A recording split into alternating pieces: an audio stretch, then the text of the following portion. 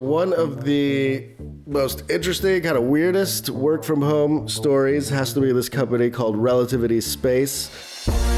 They are actually trying to 3D print an entire rocket.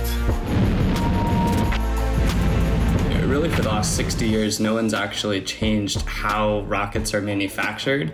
There's reusability, there's other kind of rocket technologies which are new and very disruptive, but we really felt 3D printing a whole rocket was going to be the next big disruption in the industry. We're targeting not just printing 95% of the rocket, but doing it from raw material to a finished rocket in the factory in only 60 days. How old are you now? I just turned 30. Just turned 30. A few weeks ago, yeah. My life philosophy has been, if the future's not really happening fast enough, well, why don't we just create it?